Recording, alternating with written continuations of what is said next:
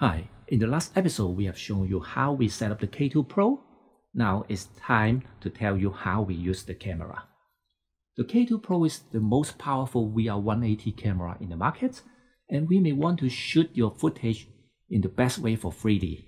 So before you touch anything in the camera menu, make sure the camera body was placed in an absolute horizon way.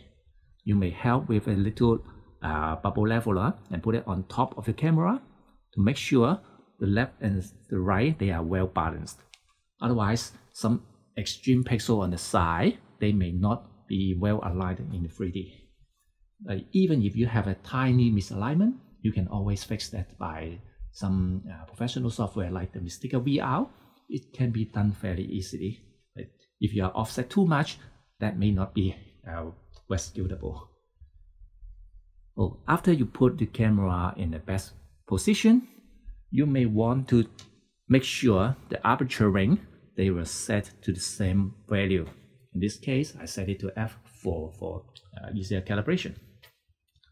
And since this camera is a pre-production unit, we don't have a unified control across the two sides. So we may have to set some parameters manually one by one. The most important item will be the ISO. Usually we set the ISO to the native value to 2500, and if you are recording in progress, that is the most flexible way for you to adjust the colors in the post-production. And the menu here, make sure you are recording at the same resolution, otherwise the shutter button may not be working well. So you have the same value for the resolution, the same frame rate, the same codec, to make sure they are always the same. For the exposure, I may want to set the shutter speed manually, because as in some situation like with the lights, there may be some kind of flickering here. So I set the shutter speed in the menu. And we are going to the connection menu. Under the connection, there's a multi-camera option. Since we have a sync cable ready, when you go in here, the right camera is showing up as a master, and you can enable or disable the coordinated exposure or the coordinated white balance according to your needs. Once it is enabled, you will have a more consistent brightness and color across the two sides.